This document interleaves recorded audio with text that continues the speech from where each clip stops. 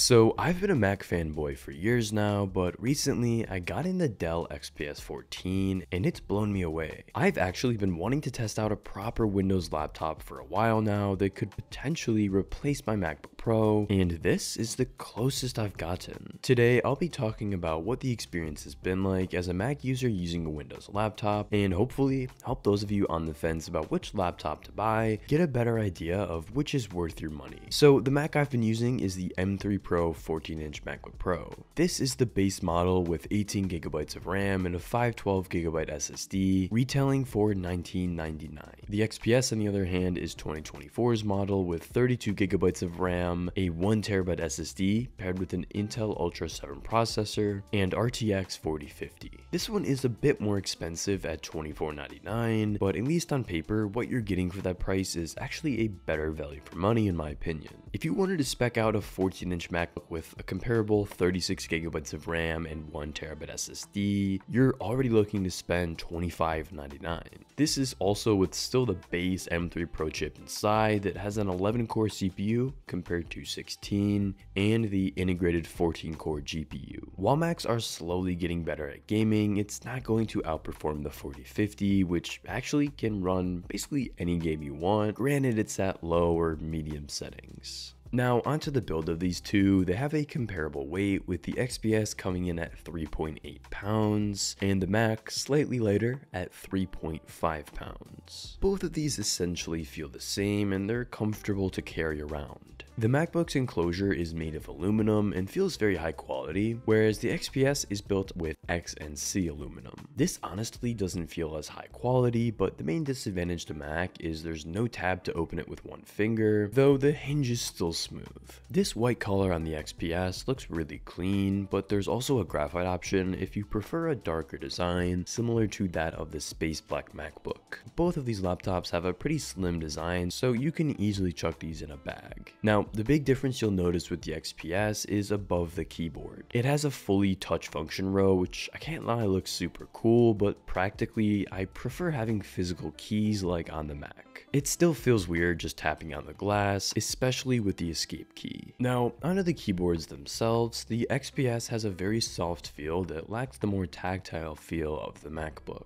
I don't think it's bad by any means, but I personally prefer the feel of the Mac, as this mushy feel is much less comfortable after typing for hours. Both keyboards have a similar arrow key layout, but the XPS gives you larger left and right keys, which I find much easier to press. There's also the Copilot key to the left, which I still think is a bit of a gimmick. I've used this maybe twice and didn't find it that useful. If I want to use AI, I'm probably going to use Claude or Perplexity, which are a quick search away. In the top right corner, both of the laptops have fingerprint sensors integrated into the power button, which I find very convenient and get a lot of use out of. I'd say they both feel about as responsive as the other, but the Mac's elevated design is a bit more comfortable to use. Now, when using laptops on the go, thermals is something you'll want to consider. The M3 Pro's fans very rarely kick on, and the laptop stays cool most of the time, only ever getting warm for me while deep into an edit. The XPS, on the other hand, gets hot to the touch even just browsing the web, which makes using it in your lap somewhat uncomfortable. That aside, both machines have a very similar design that I think looks sleek. Each have speaker grills on the sides of the keyboard and a large area underneath for the trackpad. The Mac's trackpad is hard to beat. The XPS, though, has done a great job at replicating the feel, and while not 100% there, it's more than good enough for me. There's a full glass design across the bottom, and in the trackpad portion, you get haptic feedback when you press. You can configure a 2-finger press to register as a right click, and perform gestures similar to those on Mac, making it easier to move throughout Windows. Now onto the displays. This is where things start to get really interesting. The MacBook has a 14.2-inch mini LED screen with a 3023 by 1964 resolution.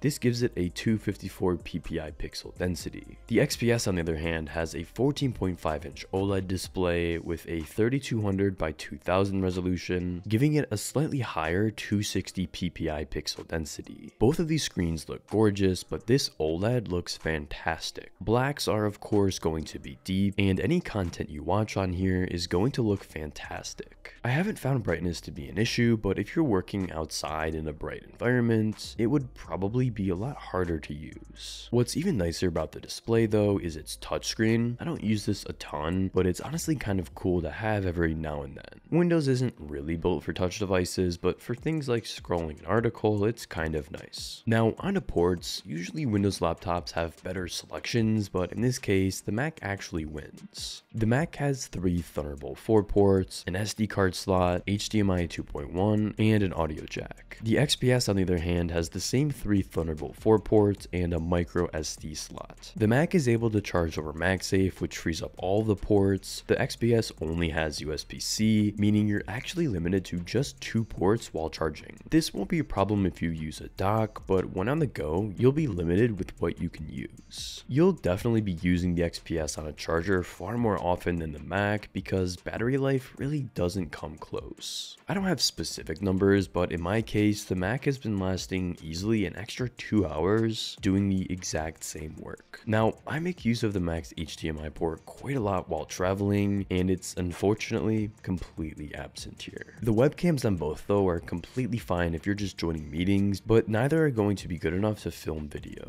If I had to go with one, I'd definitely choose the Mac's though, as it has a more natural look. The same can be said for the microphones. I won't say the Mac sounds amazing, but it's a clearer signature than the XPS's. So this is the MacBook Pro. Let me know what you think. Webcam is whatever, but I actually think the microphone is pretty decent for being a laptop microphone. So right now we're using the Dell XPS. Let me know how this sounds. Does this sound better, worse than the MacBook? I think it looks pretty good. Definitely gonna be good enough for any video calls that you want to do. Though again, if you're just joining meetings, which I expect most of you need it for, both are completely fine. As for speakers, the Macs are significantly better, which wasn't much of a surprise to me, as Macs have always had incredibly good speakers.